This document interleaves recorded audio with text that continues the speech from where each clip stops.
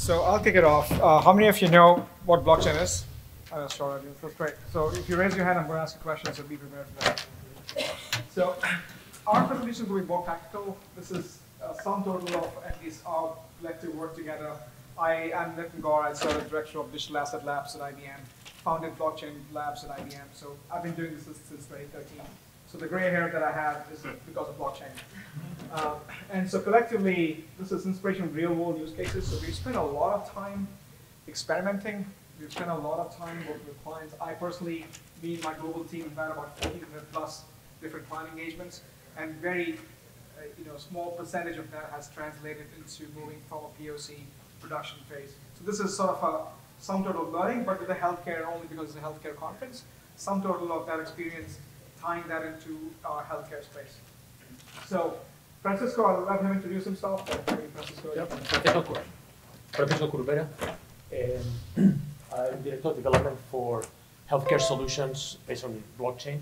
We're looking also solutions and platform extensions needed to support healthcare on the blockchain platform. Right. So he's a healthcare guy, I'm a technical guy, and I think Mr. Gupta, or the MIT professor, got just right that we have to work together. So we try to bring that acumen together, where we bring our technology teams, we bring the industry teams, we bring the folks who have the knowledge of the industry and bring it together to form a solution. So we're going to discuss the solution in quite detail in terms of what we as a company have done over time. But there are a few things that I do want to talk about. There's a lot of confusion and work on cryptocurrencies, crypto assets, and blockchain. There's one slide, thank you. There's one slide I would like you to take from this presentation is this slide. I think oftentimes, and the reason why I formed IBM Digital Asset Labs is because the majority of the work that we were doing were around data. And we were trying to solve data problems. And I had to then take a step back after almost 3.5 years worth of work and look into solving the issue of you have to have the notion of digital asset if you're dealing with blockchain. So what does blockchain do for us? If I distill down all the work that we've done, it's two things. We are trying to solve for time and trust. And I think it will manifest itself in many of the examples that we're going to give you today in terms of our work. But the idea there is that time has, these two constructs have enormous implication in regulation, has enormous implication in terms of the cost to the industry, because you have many parties involved. Each party have their own business process, whether you look at claims processing or even clinical trial, for example. You have all these intermediaries who are processing some information, some data. Couple that with industry-specified regulation, and you have an entire gamut of nightmare and cost that goes with it. Right? So time and trust is something that blockchain aims to solve, which leads to using technology. So blockchain as a technology itself it's interesting to people like us who are in technology, but by itself it doesn't do a whole lot. Right? So it manifests itself in some of these sort of model where it's truly a trusted digital transaction platform. It's a platform for co-creation. It's a platform for multi-party trust networks, disintermediation networks, and so on and so forth. But if you were to take the use cases that is manifested out of blockchain as a technology elements, you'll realize that all imply that you have multiple parties working together. Right? In many cases, we'll talk about ecosystem, we talk about minimum viable ecosystem, we talk about networks, we talk about having a set of parties that are needed for the networks to sort of form, and eventually the network grows itself, and that's the thesis, and that's the hope of these blockchain promise to be delivered. So in many cases, you'll find that these ecosystems are very specific to our industry, and especially in cases of regulated industries, we will talk about the problems that it ensues, elements such as data sharing, which of course, it's a big problem in a regulated industry like healthcare, financial services, talking about maintaining privacy, talking about identity. So all these things manifest themselves to be a technical challenge. But the promise of blockchain network itself is immense in terms of solving a collective network-based problem. So I'll take a pause here, give it back to Paco, or Francisco. He will talk about some of the industry imperatives, and then he'll give it back to me in terms of how it's done. So I'm not just going to talk about the future and possibilities. I'll give you an example of what we have done to achieve some of these theories. All right. Thank you, Nitin. Thank you. Going forward. So why blockchain for healthcare? If you look at the surveys that have been done over the last few years across different industries, top executives to try to assess the value, anticipate the value that blockchain technology can bring to the industry. You see at the top, reliably, financial services, of course. Number 2 is healthcare. And there's a reason for that, right? Healthcare, as Nitin was saying, in many industries you have processes. They involve multiple parties. Healthcare is particularly fragmented. It's a very complex ecosystem. You see multiple parties. Even in the simplest transactions, you have many parties from the payers, the providers, manufacturers, patient organizations. And these organizations work together, so they're business partners. There's also a somewhat adversarial relationship among many of them, for many reasons, right? And that's the situation in which you have an opportunity to simplify the business process, share data, and create a layer of trust that's going to make things that today are very complex, cumbersome, faster, easier, more effective, and eventually enable transformation of the industry. So that's the expectation, and you probably heard that there's a lot of, if you follow a little bit the blockchain for healthcare saga, there's almost consensus that there are many use cases, many situations, many processes that we run today that could be dramatically simplified and improved with blockchain, and that could lead to fundamental change, right? These are some of the ones that people have been mentioning. There are several others. Many of them have a common underlying issue of what's the data that we share, how we share transactions, right? Let me just mention, for example, the question of healthcare data sharing. We'll be hearing about this morning, right? The ability of having a trusted repository where consent, provenance, chain of custody of all healthcare information is provided will be transformational, right? Will can lead us to integrated health records, data going efficiently where it should be used. It's going to be more effective. Provider onboarding. I mean, some of you come from from plans, health plans. Provider data is a big pain point. The lack of quality, the distributed responsibility of updating, the lack of incentives to do this. Perfect use case again for blockchain for delivering incentives, managing quality of the information, sharing quality information, right?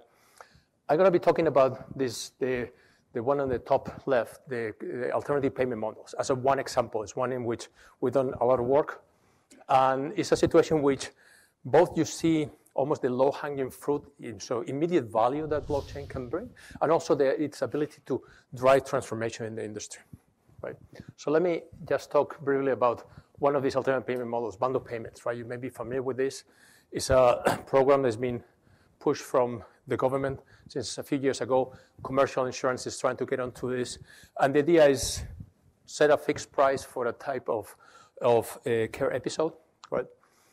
And make essentially shift responsibility towards the providers to deliver quality care at a fixed point. And there's rewards if they come below, they can share the savings.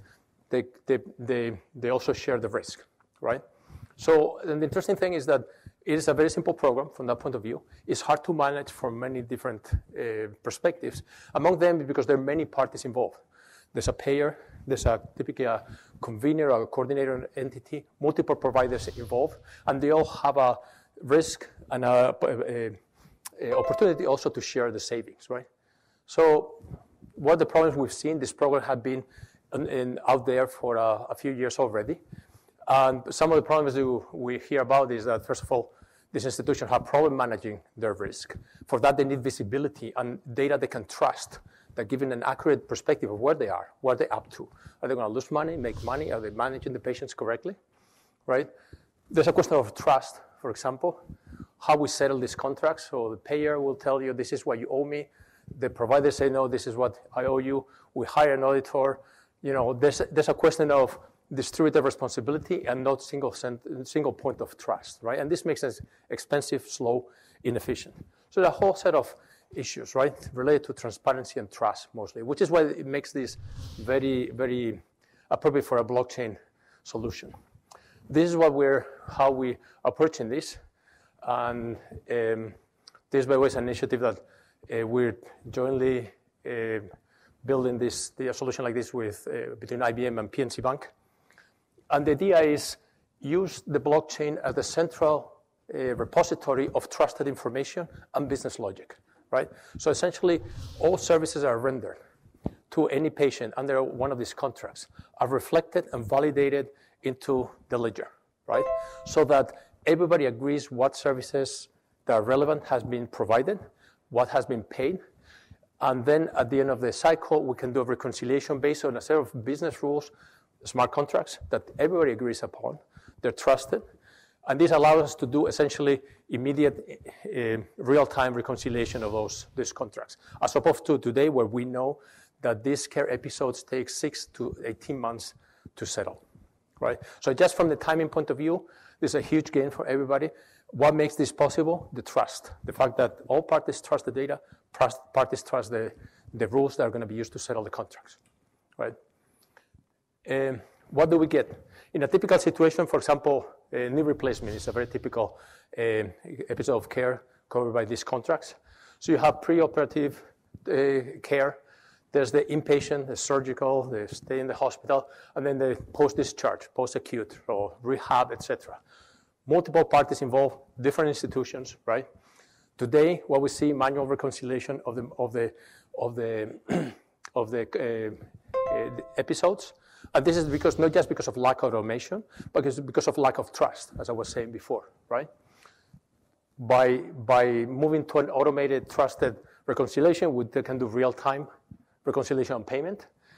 There's single view of where things are, all the information that is relevant, all the care has been provided, and we have full provenance of where that information comes and how it has been validated. So everybody knows that what they're looking at is the real picture that is going to matter when the contract is executed, right? All the decisions, care decisions, payment decisions, contract settlement are recorded, tracked, full provenance, full transparency for all the parties. And this is essentially a summary of the value we get by applying blockchain in a situation like this.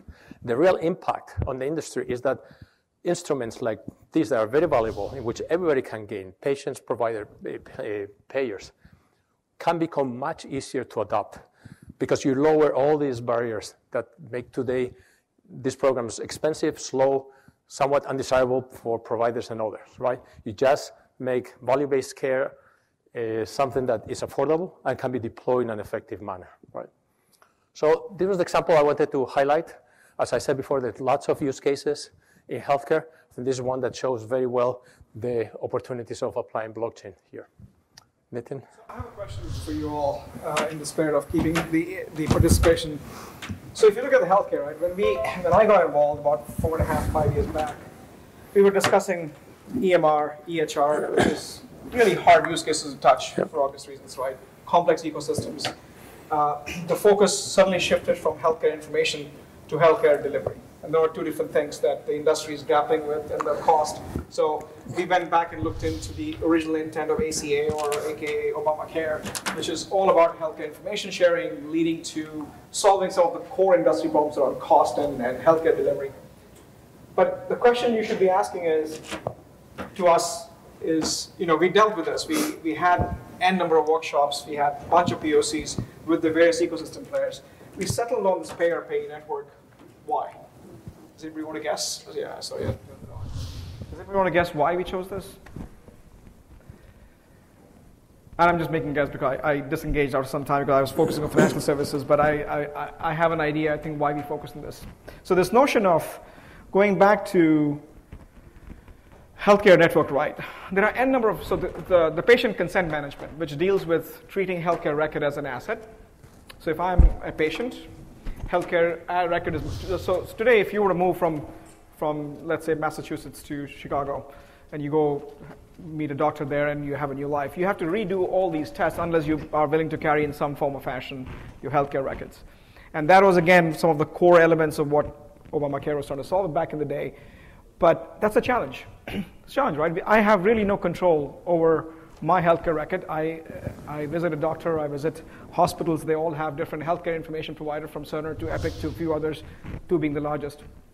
So the idea was, if I could have a healthcare ownership of the healthcare record, that solves a lot of problems because I have, and if I drive the consent-driven management, so I own the record, it's my asset, and I can then do all kind of downstream function by sharing temporary the record, which is what the gentleman from Estonia talked about, is the notion of identity and assigning a record or digital asset to the identity, and then eventually propagating the business function that goes from it. But there are hurdles. There are hurdles from the industry. There are hurdles from the governance systems. There are hurdles. So I believe, and correct me if I'm wrong, Paco, I believe we chose this healthcare because it is the least, it solved problem. It has a lot of business value in terms of moving money based on the healthcare providers and the ecosystem in between. But I think also it was doable. It is something that we could do and address some of the core elements of healthcare industry problems, as opposed to touching the most controversial area of the industry, which is EMR, EHR, and consent, which is giving the patients not just the right, but also expecting the patients to do the right things in terms of being educated and so on and so forth. There was a bigger pieces of things to solve, but I believe there's enough work and effort going in that area. I'm going to take a pause. Does it make sense to where we're going with this? Right?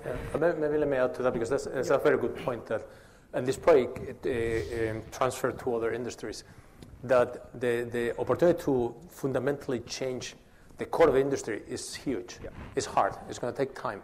But you can start tackling real problems that have real value. And they start engaging the community and the ecosystem, creating these networks of value around blockchain. And then people start sharing data, sharing business processes, and then you can get to the hardest part, hardest pieces, right? Yeah. And that's where, like, for example, I had 30 minutes. And for those of you who are technical in the room, you can understand explaining and going into the crux and the guts of how we did this from a blockchain perspective in 30 minutes is a Herculean task. So the idea was not to educate, but to inspire. To the methodology that we've chosen across the industry is, so I've defined 4 steps. I've written this as a paper, so happy to invite you to connect with me on LinkedIn. We talk about a lot of these methodologies that we've used in the industries, including the tech elements, to say, giving our clients an ability to give you a 4-step process, and each step has a way, which gives you a simplified way to consume and digest a huge slew of technical stuff, because it could be a huge task to not just understand blockchain, but also applying blockchain to an industry is a huge task. So the first step is find the right use case, right? So in many cases, unlike singular technologies, you could use a tech, you could use a specific tech like AI, or you could use a new emerging tech to improvise your existing processes. You could use the tech to make things better for a single industry. So in many cases for blockchain, the biggest challenge, which is what Paco mentioned a few minutes back, is getting the minimum viable ecosystem. Getting the right set of interested parties up front to incubate a network, hoping the network grows, giving the platform for additional services that we talked about. Again, let's start with a payer-pay network, and if the network itself establishes itself, can I not then use that platform for EMR, EHR, and other sharing mechanisms with the right control points in place? So finding the enterprise impact, which means if there's a use case that you can solve for your own enterprise, can you not solve the same use case for your cohorts? And this is the network effect that we talk about, right? So finding the use case, keep in mind that network or ecosystem is essential. Without that, blockchain doesn't really surface to be the right tech. Second thing is cost. At some point, beyond the initial romance or POC, someone's got to pay for the network. So you've got to garner funding. You have to have the longevity of a solution. So you have to ensure that this is a technical guy telling you this, that you have to ensure that the use case has enough legs it can stand on in terms of making that investment that's needed by the ecosystem. Step number 2, create a business blueprint. And this is really, really critical, where we do a lot of, again, early on, 2014, we were eager in doing technical POCs, and POCs always, proof of concept, by the way, always work. It's a controlled experiment. You never heard of any proof of concept that failed, right? Everybody would like to conclude a success with it. The idea is to take an existing business process, because remember, time and trust, and you're trying to flatten the business process that today is distributed across multiple parties in a network. And in this case, you're trying to distill that business process into a blockchain network. And then you have to redefine, because in many cases, you're sharing data, you're sharing processes. There is a certain sense of visibility in the blockchain network. There's a certain sense of transparency in blockchain networks, which you can understand as a regulated industry. It's hard to fathom. It's hard to understand that, and this is where we spend a lot of time to do things like obfuscating data, ensuring the data movement is regulated, and all the industry elements that are addressed. Why do we do it? We have to discover inefficiencies. Again, it's a disintermediation platform. What that implies is that you have to ensure that we are trying to uncover some of the disintermediation elements. We are trying to uncover interaction points and find dependencies as a part of step number 2. So this is what we call as business modeling. You have to define the business blueprint before you begin to apply technology to it.